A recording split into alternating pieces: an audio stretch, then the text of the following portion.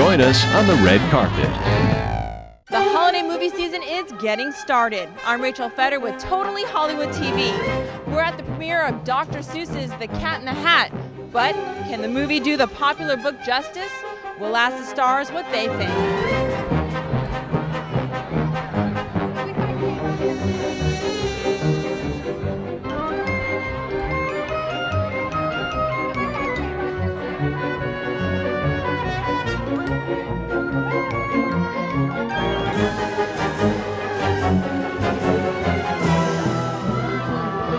Tell me, how exciting was it when you found out that you got to be in Cat in the Hat? I was jumping on the bed screaming. Same with her, only it was a couch. I'm a big Mike Myers fan, and just being on the same 10 feet within Mike is really big for me. Anytime you do a film where everything in the film is designed, but there's nothing indigenous. I think we shot one day on one set where there was something real. That was the grass. Otherwise, everything else was manufactured. On the stages we went, everywhere we went, even the trees were fake.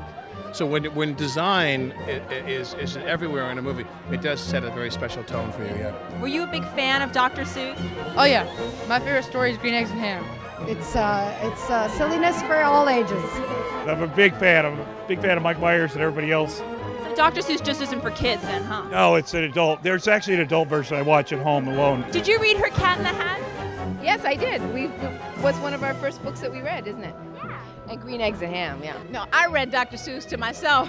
My mom read it to me, and her mom read it to her. I love reading Dr. Seuss to her because, you know, I can have a lot of fun playing with the words and making up my own too and adding a few lines here and there. He's just a really fun writer who both adults and kids can like, and I think people love the movie just as much because everyone's great in it. Do you think that this movie can live up to the book? I think it will. I think it should because it's Cat in the Hat.